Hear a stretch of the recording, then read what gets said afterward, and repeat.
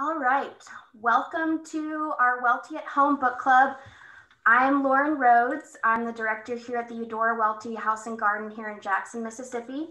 And this is a very special edition of our Welty at Home book club. It's our first author appearance. We're so excited to have Ron Rash here. This virtual book club began last spring in the throes of the pandemic and shelter in place. We started with Welty's novel, Losing Battles, published in 1970, reading it over the course of 10 weeks. Since then, we've also read Margaret Walker's Jubilee, Welty's The Golden Apple, and most recently, Ron Rash's In the Valley. And each book we read slowly, deliciously, so that we can discuss it in depth. And it's been really wonderful. We've grown immensely since we started. We have members from all over the country that are here today, I think at least one international member as well. So we are delighted to continue reading books by Welty and books whose authors are connected to Welty in some way. I know you all know and love Suzanne Marrs, our fearless leader, but I'm going to reintroduce her today since we're recording this call. Suzanne was a friend of Eudora Welty's and the author of Eudora Welty, a biography, along with many other scholarly articles and books about Eudora Welty. She is the Eudora Welty Foundation Scholar in Residence and a professor emerita at Millsaps College. So I'm going to turn it over to Suzanne, who will introduce Ron Rash. Let me first just go over a couple reminders. If you can keep yourselves muted during the call while we're talking until you ask a question, you can unmute yourself. And just a reminder, if you need to raise your hand or if you'd like to give any of those fun clapping or excited emoji reactions, you can just click the reactions button at the bottom of the tab. And feel free to write your comments in the chat as well. All right, Suzanne? All right, well, I don't know if Ron reads his reviews or not, but if he has, he knows that Janet Maslin of the New York Times Book Review has called him one of the great American authors at work today. And I want to say that those of us in the Eudora Welty Virtual Book Club agree with that assessment. We've spent the past 6 Mondays discussing In the Valley, its narrative strategies, its compelling characters, its powerful and complexly developed themes. And now all of us are delighted that we have a chance to talk with you, Ron, the author himself, about this book, a wonderful book. So thank you for joining our Zoom session. I'm going to start with a couple of general questions, and then I'll turn it over to members of the club. I'll call on you with submitted questions in advance, and then at the end, we'll have some open time for questions. We'll try to finish up right at 1 o'clock our time, because Ron has to teach. So we'll give him time to get away and get to his class.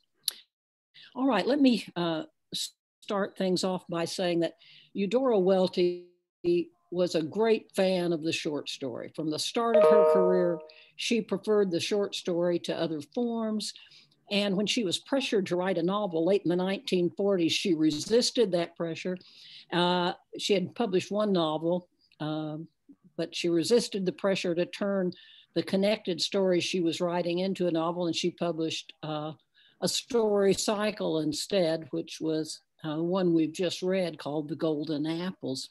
7 stories set over a period of 50 years with characters in one story playing a major role, and then the next story may be a minor role, maybe disappearing, but the stories all interlinked.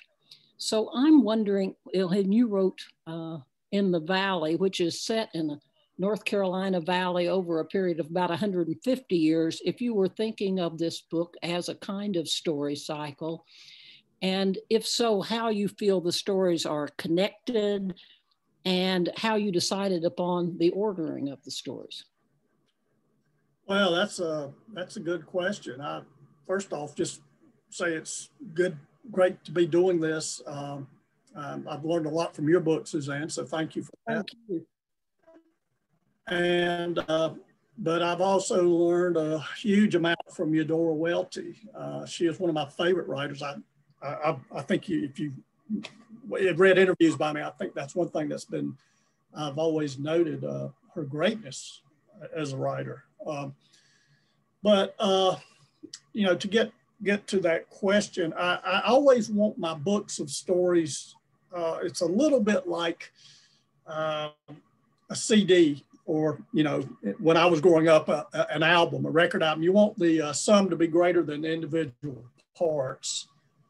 And when I write a book of stories, I want that to happen. So when I wrote In the Valley, I wanted the reader to feel as if he or she has gone into this place and had a sense, a kind of a connectiveness through time, a sense that I hope almost a feeling of a kind of rhythmic movement through time, even where you might not even be exactly clear where in time you are at the beginning of some of the stories. So I kind of wanted, the stories to be linked by a place, but also a sense that I've given you a deep sense of this place over time, just through these stories. The one aspect that I didn't have a lot of as much control over as I wish, I probably would have put In the Valley in the middle of the book if I could have written this book, done this book exactly the way I wanted. But it felt like that last story to me about the grandfather, I kind of wanted the book to end with that, because I began during that Civil War period, and then I come back to it, kind of link that way. Mm-hmm. So I hope the reader has a sense of that place over time. Yeah. That would have given the book a much more positive feel at the end too, wouldn't it? Yeah, and I kind of wanted that. I was finishing up the book when we were going through all these, these first 3 months of COVID, and I'd like to think, I think one thing literature can do is remind us that people go through very tough situations, and yet they also get through them. They survive, and I thought that ending to me was the ending that I kind of wanted to leave the reader with, more than Serena. Let's turn to a couple more general questions, one from Lynn Evans. I think you just talked about my question a lot. It was talk about what Eudora Welty calls a sense of place. I really felt like your characters spring right out of the landscape, and that they're very affected by it, both in the sense that they're isolated and at the same time very connected because everybody lives there. Could you maybe talk a little bit more about that? That's interesting. I actually just got a request last week from, of all places, Dubai in the Middle East, asking me to write about this. So I've got a good answer, I think. I hope I have, because I've just finished a short essay about this. But I'm fascinated with the way landscape affects people psychologically. And what I find interesting about mountains, people who grow up in mountains, and I've gotten letters from different parts of the world from mountain people that tell me they think I've got something right about that landscape. And I think two things can happen to people who grow up in a mountain landscape, or at least this is my premise. And a lot of my work goes in this direction, that you can either find the mountains so daunting, that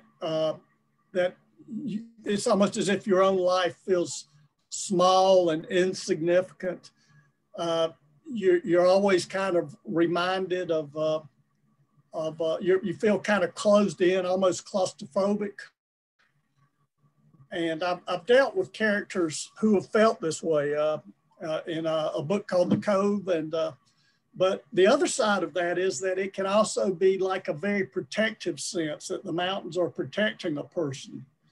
that you're being sheltered. It's almost womb-like. And so I've sensed that both of those aspects affect people in mountains. And so I deal with that. But yeah, I do. For me, it pretty much starts with landscape. And I think when I was a young writer, one of the great lessons that Eudora Welty taught me, but also Faulkner, of course, is that your place in the world, wherever it is, there's enough there. And also that for me, well, you know, Eudora Welty says, I always get a word of this wrong, but one place comprehended makes all other places clearer. You know, one place comprehended makes all places. What is that? Do you remember, Suzanne? Is it lets us understand other places? I can't remember exactly. Yeah. Yeah. One place understood or comprehended makes us understand all other places better. That's it. And I think that's true. I mean, I think that's why I can read a writer, say, Mo Yan from China, and I still, when he writes about his, you know, rural Chinese landscape, I can react to those characters. But I see writing in place. I make the analogy, it's like a farmer drilling for water. If you go deep enough into that place, you're going to hit the universal. And, you know, that's kind of out of favor among scholars right now, or at least some, that idea that, you know, of literature being able to transcend cultures. But I'm still stubbornly believing in it. Eudora Welty believed that as well. And she's really hated the regional label. And I'm sure you rebel against that too. I do, Lauren, yeah. Good. Lauren, you have a couple of questions. I think one general and one specific, I think. Yeah, well, we'll start with this one. I think it segues nicely. Like Welty, you know, she had a deep connection to nature. She was a gardener, but also just the natural world of Mississippi and beyond played a major role in her work.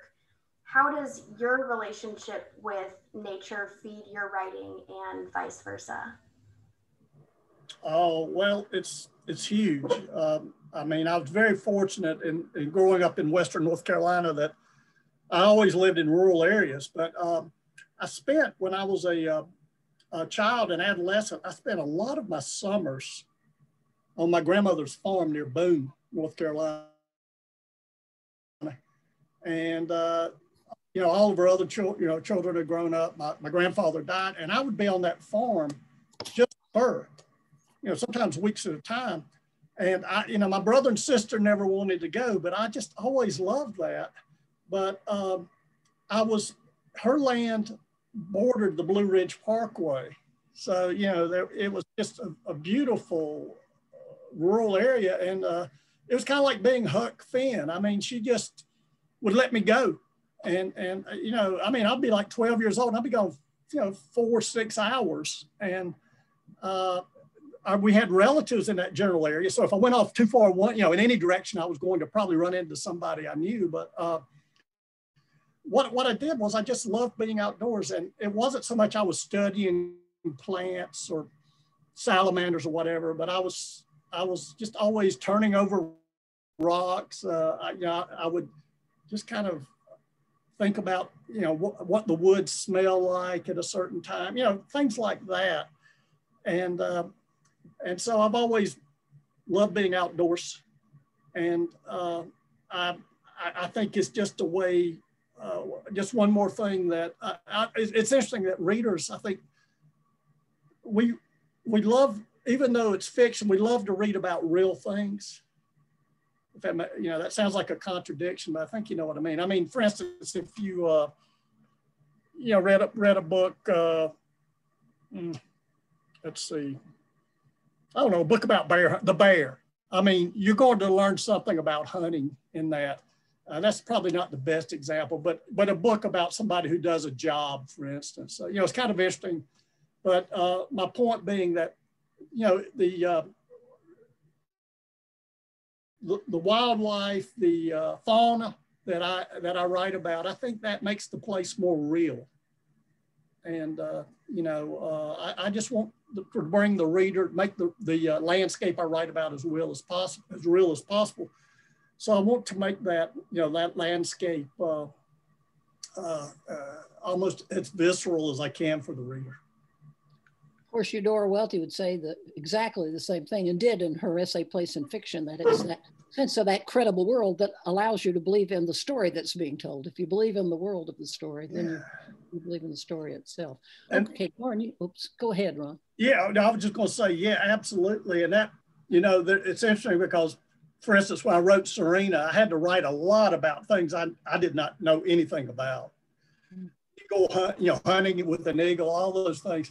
And one thing I've learned is that I will always get something wrong. There will always be a reader to let me know it. Right. You do the best you can. You know, you do the best you can. And actually, when I wrote Serena, I interviewed one of 12 people in the United States who hunted with an eagle. And so, yeah, but yeah, you try to get it as right as you can. Laura? I think we weren't sure if that part was fictional or not, but glad to know that someone actually does hunt with an eagle. Well, the guys, you know, it's interesting. I don't know that anybody did hunt rattlesnakes with an eagle, but I asked him, would it be possible? Could it? And he actually did. I actually found out later that there was someone in Florida who did hunt with a hawk to kill snakes. So, yeah. Lauren, did you have a second question, or shall we move on here? Sure. Well, we can move on to the next question, which is taking us in a very different direction. From Harriet, I think, right? Yes, Harriet. These are on two of the stories preceding In the Valley. Hello. There you go. There you are. So, Ron, this is a question about flight and ransom and about ambiguity in those stories. Stacy in Flight and James Dillard in Ransom are two wounded but justice-minded characters who respond to injustice with illegal actions. Can you talk some about how you see them, their causes and actions, and their ambiguities, similarities or differences, and maybe too, why you wanted to write about them? Oh, wow. Oh, that's tough. It's your job, not mine. Well, I think what happens is that the characters kind of, you know, I tell my students that even if you don't believe in free will for human beings, you have to for your characters. And my characters sometimes surprise me with their motivations.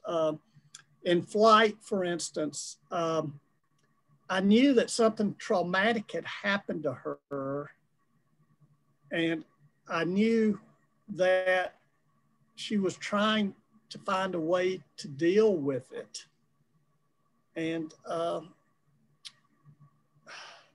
in her own mind, very troubled mind, what she did kind of freed her. I mean, even to the point where at the end, you know, she feels almost ready for some kind of flight. I mean, she's transcended something.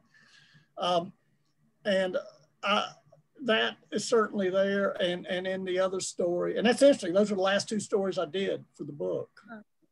It's interesting you would bring those two up because I think they are kind of different from maybe maybe all the stories I've ever done before. They certainly Flight, I think. But I think one thing I've always been interested in, and this has been true in Serena, One Foot in Eden, almost all my books, is how the law and sometimes standard morality fails us.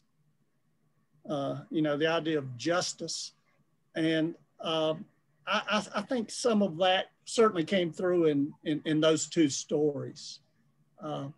Yeah, so I think that would be, at least that's a start on an answer. I mean, it's interesting because Becky, the character in Flight. Stacy. Stacy. Yeah, my character's brilliant. She I didn't ever quite feel like I got to the deepest part of her.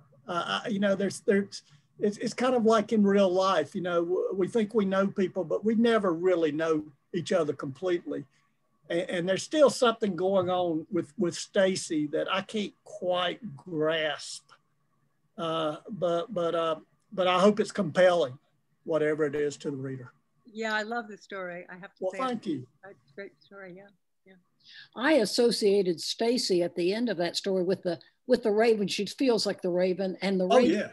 The raven leading the animal to its prey. Stacy being a part of that maybe predatory thing, but on the other hand, we feel great sympathy for this kind of ambiguity there at the end. Yeah, and I think that's where I think the stories I love very often are the stories that kind of leave us in those areas where we don't, of ambiguity. Because I think life is like that very often, but I don't want simplifications, and I kind of like short stories that kind of open out. Mm-hmm. They kind of enter they enter maybe a mystery, and then they kind of almost ripple out. And I think that's kind of part of what I hope my stories do. Yeah, they do. You and Eudora Welty have that quality, I would say. Well, I don't. I feel like that is a diminution. One of my favorite terms, where you put two things that seem to be equal, and what. I always talk when I talk to my students about diminution. I say that I used to go to a bar, and the bar had a sign that said "Politicians and other drunks not allowed." But I'm not sure which one is being lowered. Susan, you had a question. Susan Shands Jones. Okay, thank you. Well, I had a question about L'Homme Blessé. We really liked that story, and we wondered if you had been to the Pêche Merle caves in France. We also talked about the theme of art as redemption, and Jake as the professor in the valley, and how he reminded us of Miss Eckert, the piano teacher in June recital. Oh, that's an interesting analogy, but I like it. Yeah, I think if I had to pick the story that meant the most to me in this collection, it would probably be that one. Oh, wow. That's the story where I just personally went deepest in some myself, into my obsessions. And one of those obsessions is the cave art.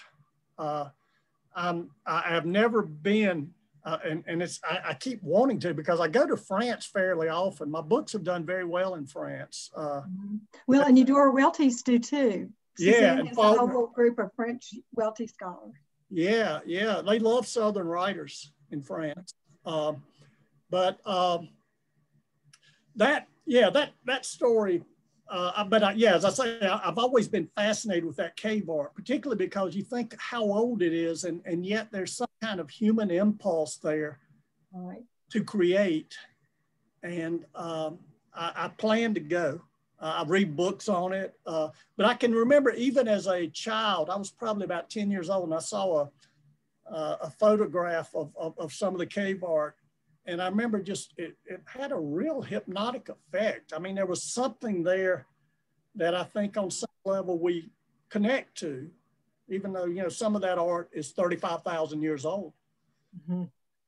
But I thought, I've always been fascinated with caves and with descents into the underworld, that traditional motif where the character goes into the underworld to bring back new information.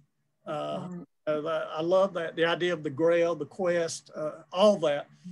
So, but it is about the redemptive power of art. I think it is, and not in a simplistic way, but I think, for me at least in that story, the sense that Jake has, that he makes the connection with the veteran, right, traumatized. And I think there's something shared there. Mm-hmm. And just that moment for me, which I thought was the moment I felt like I had a story, was when I realized that he was going to lie down and be able to sleep there. Right. And, you know, at the end of the story, I mean, he's still healing, but Right. I do think something has happened that is good. But yeah, that's a story that I worked hard on. I probably did 20 drafts on that one to get it right, but I think I finally, you know, got it to where it would work. I hope it did. Yeah. Yes, it was one of our favorites. Yeah. Good. I'm glad you liked it too. Yeah. Lauren, I think I cut you off. You had one question about the short stories. Did you want to ask that?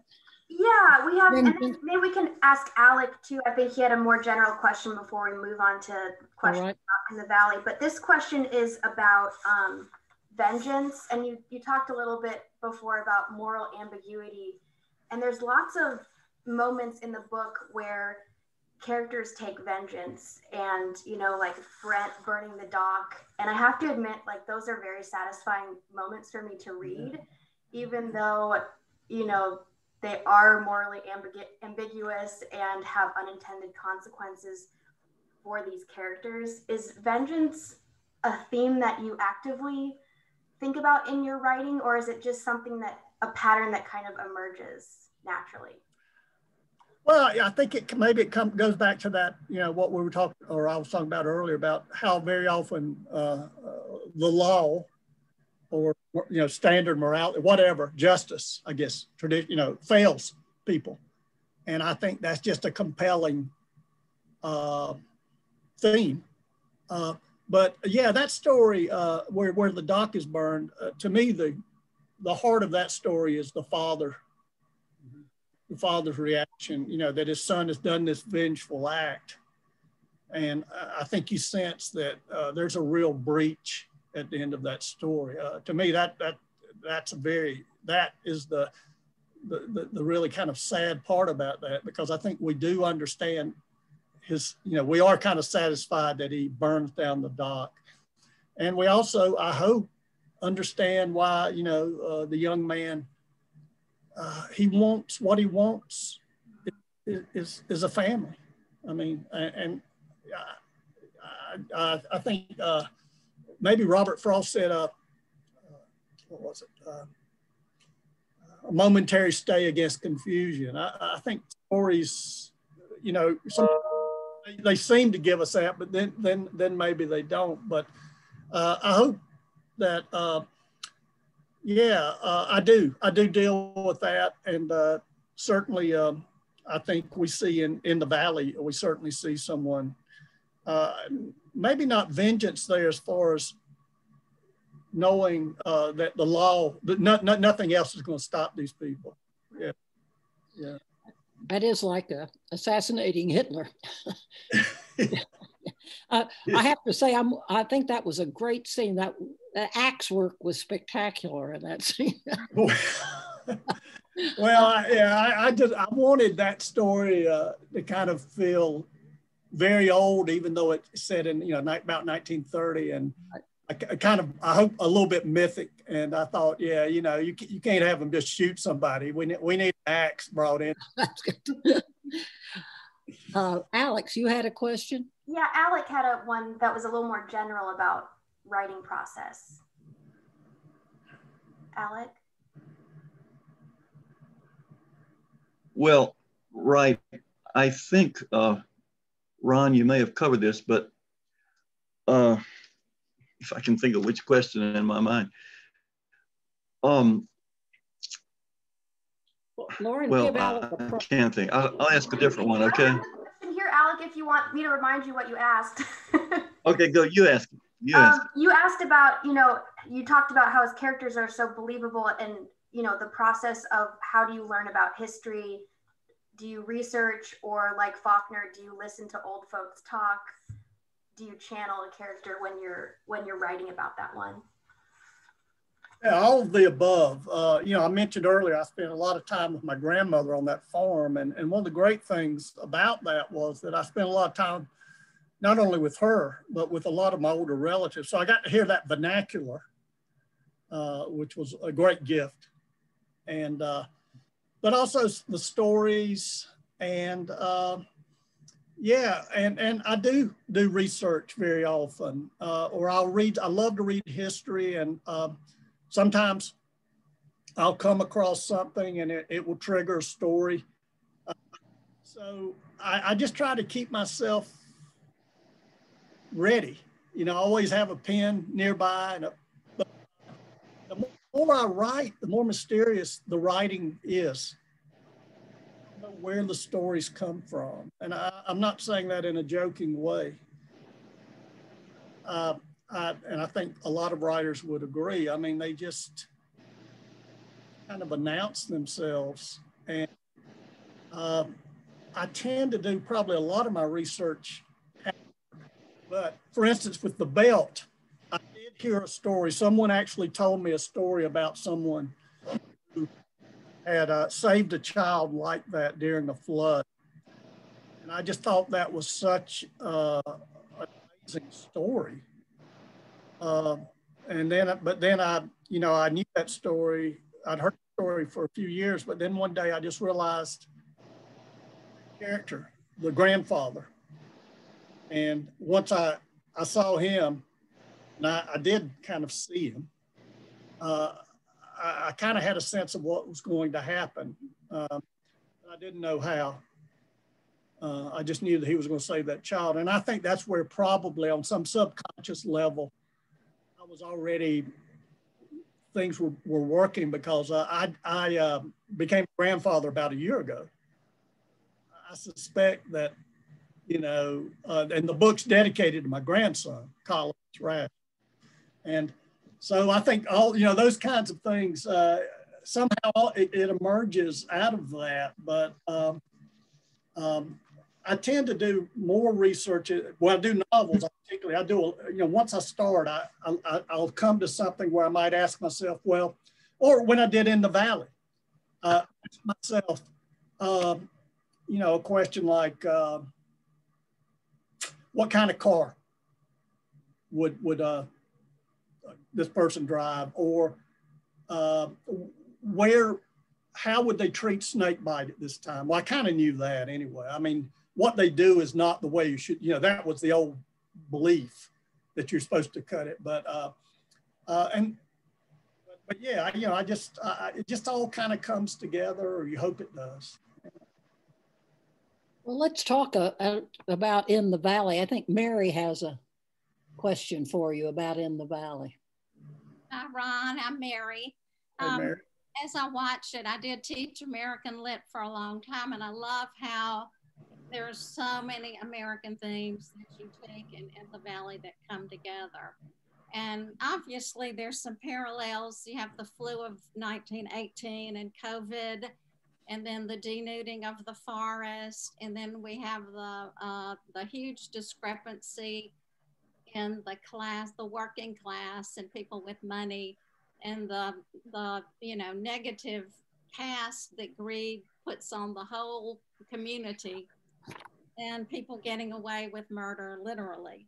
So as you wrote the book, were you consciously aware of these parallels? I know that good literature, we can always see today in stories, but were you consciously aware of this as you wrote? Yes, and I think that's one reason I one reason I write about the past is I think it's a very subversive way to write about the present. Mm-hmm.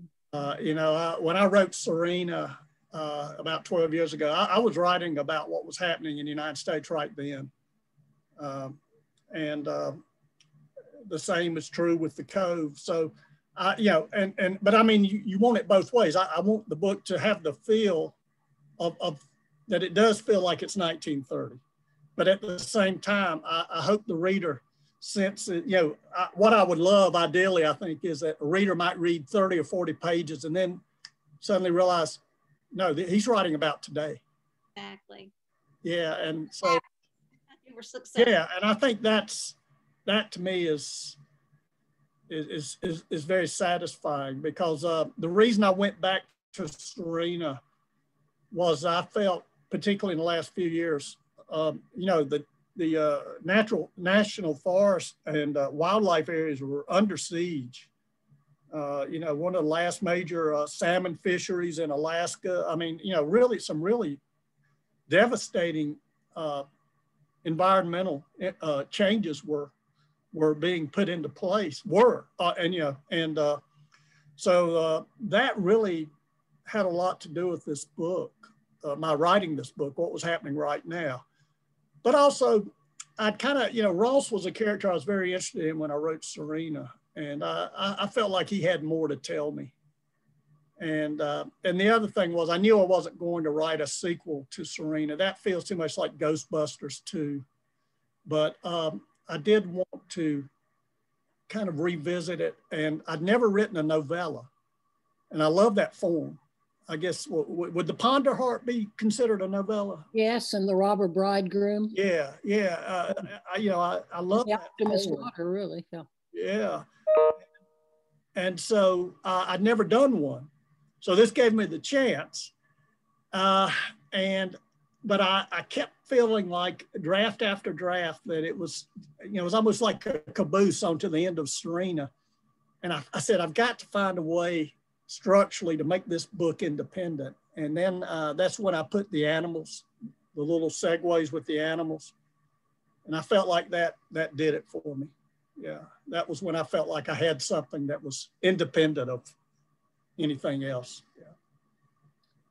Ron, we have two questions about the character Serena that are related to each other, but I think we'll let two people pose these questions because they come from a little bit of different angles.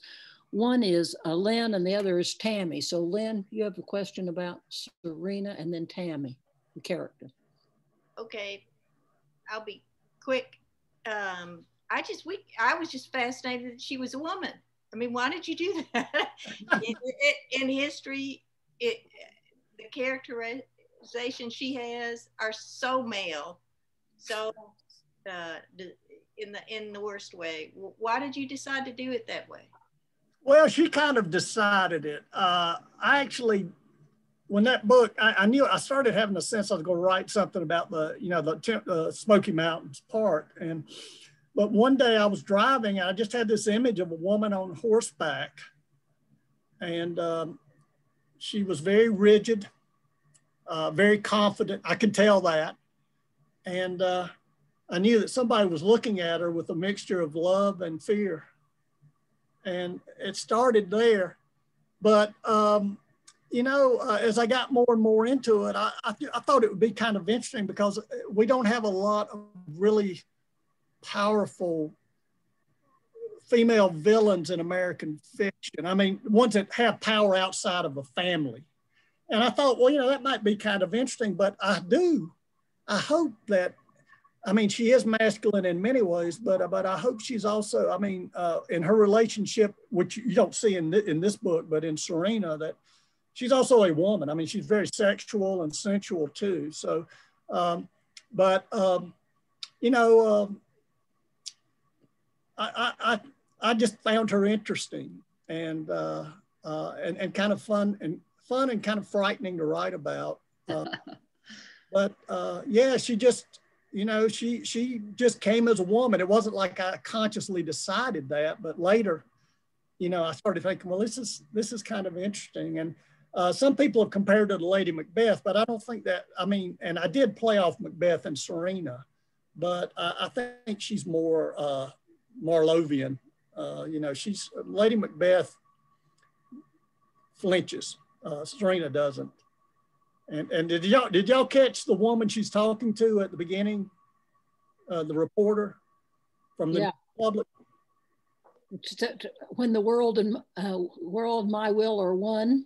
Yeah, but she's the reporter is Martha Gellhorn. Oh no, I didn't see that. Yeah. Okay. If you know anything about Martha Gellhorn, she was very much like Serena in the life. I mean, you know, Hemingway was terrified of her, you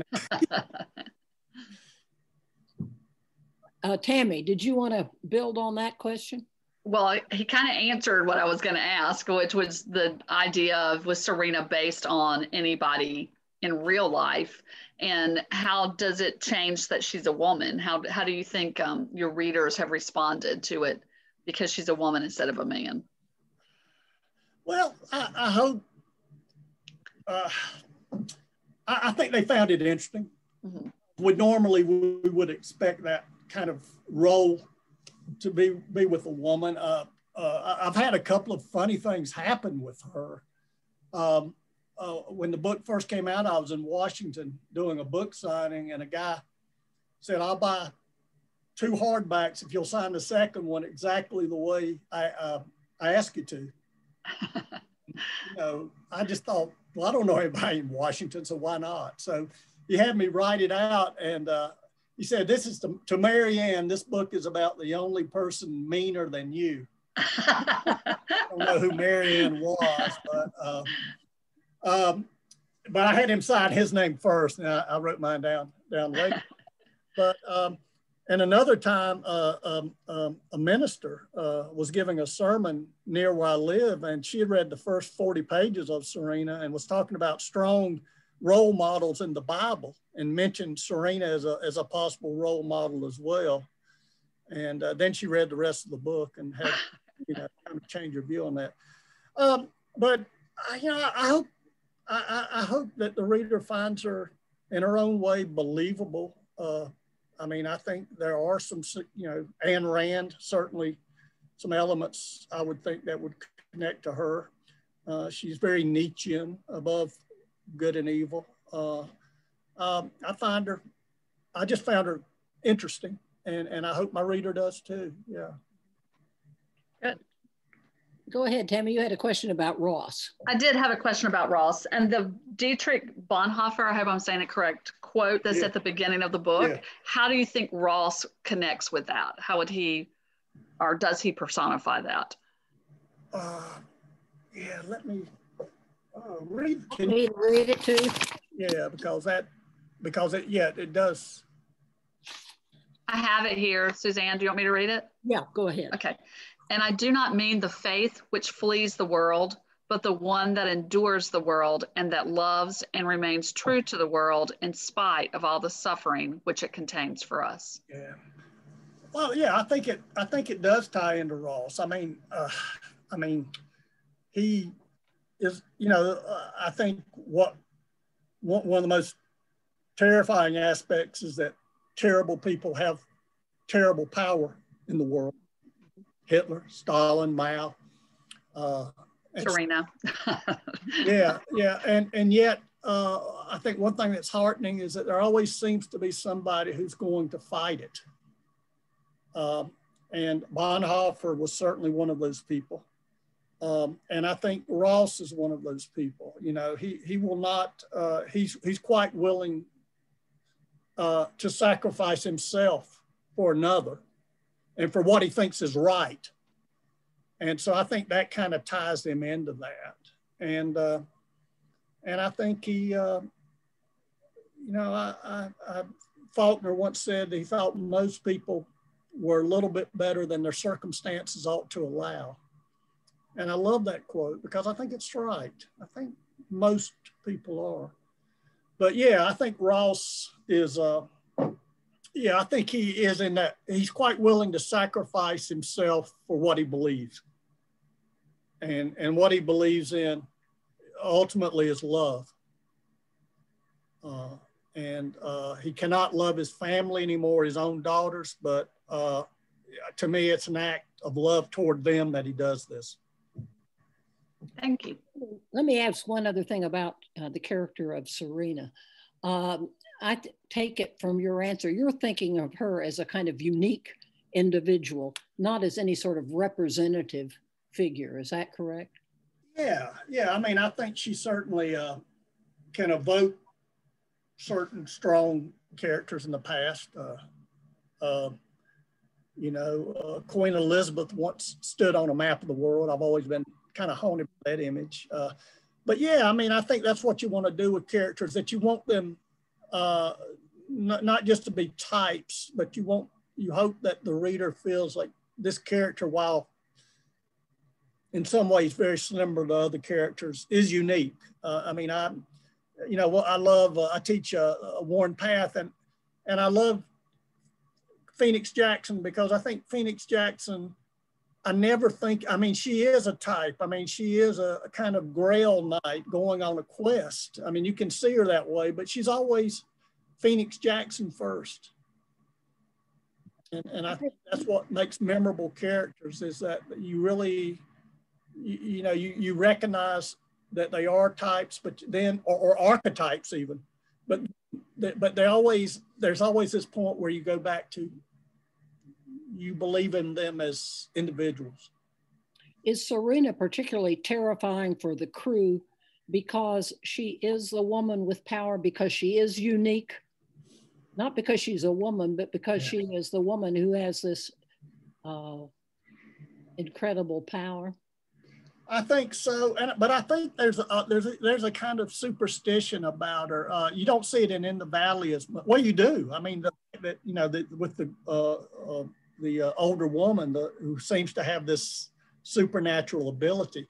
So I think they feel that she has a kind of otherworldly power. I mean, in Serena, in the novel, when she's pregnant, they talk about her going out and the moon kind of coming onto her belly. I mean, all sorts of, kind of myths about her,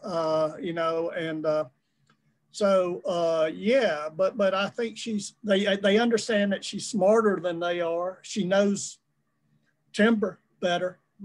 And they understand that she's utterly ruthless, and she will do what she says. I always admired, or not admired, but I always thought Jordan Baker was an interesting character in The Great Gatsby, because whatever else she is, she's not hypocritical. She says, that it takes two bad drivers to have an accident. Yeah. So whatever, Serena has a kind of integrity, I think. I mean, she is what she is, and that can be terrifying, but she certainly, is able to go after what she wants. I should shut up. Julianne, you had a question about In the Valley. Yes, you may have already answered this, Ron, when you said you didn't plan or want to do a sequel to Serena, and I presume not to In the Valley either, but I was wondering if we might see Serena and Galloway in Brazil destroying the rainforest, and if so, that would be a fitting setting for their demise. I think Galloway's mother prophesied they would die together, and maybe nature could finally have the last word. Yeah. Well, that would be an interesting story. Yeah, it would. I don't think I've got the energy to do it. When I wrote Serena, that book took me into the darkest place I've ever been as a writer, and said that they could see a reaction physically. I looked, it's a very dark book. Now In the Valley, I think is different, but yeah, there's an interesting story there. And, one of the little sidelights is that at the end of Serena, when she's down there in Brazil, and it's not mentioned in The Valley, but it is one of her business partners in Serena. At the end, I mentioned that in Brazil is connected to a West German tractor company. And it's actually, that was where Joseph Mengele was. That period, and Serena's business partner was Joseph Mengele. She was connected to him down there. That was kind of subtle in the novel. I just mentioned that she was working with people at West German tractor company, but there was a Mengele tractor company, and they were actually funneling money into Joseph Mengele during that period. I thought that would be kind of who would Serena end up with as a business partner, if anybody. So yeah, that would be an interesting story. Whatever happened down there, yeah. I think your readers would appreciate that and have a sense of justice and closure. Yeah, maybe so. Yeah, well, the rainforest is being destroyed even as we speak. But yeah, right. But Ron, I think Serena was about as dark a place as I've ever been as a reader. I don't know that I could go back. So I don't. Well, I understand. Elta, you had a question about In the Valley, and then we'll finish up with Harriet's question. Is Elta here? Yeah, I'm sorry, my computer's messed up. Can you hear me? Yes. All right, terrific. I'm on my iPad. Well, this has been an amazing hour. And I think, Ron, that you've already answered my question, which is about the ambiguity with which we are left with so many of these stories, and also the incredible empathy that you show to these damaging, hurting characters. I mean, my sense was that your empathy was such that we empathize with them as well. And so I've been haunted by many of these characters. And what I wondered was, and you've really said the answer is whether you can, if they continue to live and their stories go on in your mind. I mean, I care. Stacy has just killed me that there she is at the end of that story and no place for her. And I think you've answered this, that yes, many of them do continue to live in your imagination. And do you plan to do more with any of the other story characters in this wonderful collection? Well, that's interesting because I guess my second and third novels were either poems or short stories first. And then, particularly with my third novel, The World Made Straight, I had about a 20-page short story about a character, young man, about 17 years old. And at the end of the story, he actually dies. And I felt really bad about that, because he'd just done a couple of, very immature things. And I certainly did my share of those when I was 17 or 18. So, I brought him back to life and put him in a novel, and he actually survives it. So yeah, sometimes these characters have unfinished business, and that's true of Ross, for instance. I knew there was more to Ross, and so I went back to him. So there may be, it may be that one of those characters reemerges.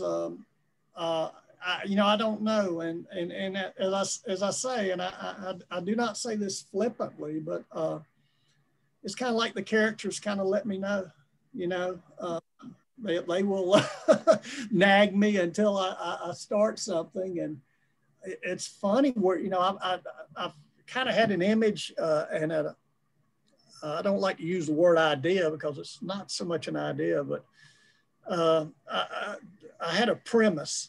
I knew a kind of story I wanted to write about 10 years ago, and it was only last month I was able to write it. Wow. Character had just kind of been hanging around in my head, and finally, for whatever reason, about a month ago, I knew what he was going to do, and I knew why, or I thought I knew why. Actually, I didn't. But that's one of the great things about writing. Flannery O'Connor, when she wrote Good Country People, if you know that story where the wooden leg is stolen, she says that she did not know the Bible salesman was going to steal that leg until that moment. Now, when you read that story, it just seems so structurally set up that you can't imagine that was true, but I believe her because I had that same feeling. And I think that's one of the weird things, the themes are very often there, but I think they tend to start off organically. I've never written a book where I said, okay, I'm going to write about this particular environmental theme, or, I'm going to write about injustice. It kind of always begins with the characters. And I think one of the lessons I've learned as a writer when I was young, I would always kind of think I had a plot. I knew exactly what was going to happen. That was the biggest mistake I could make.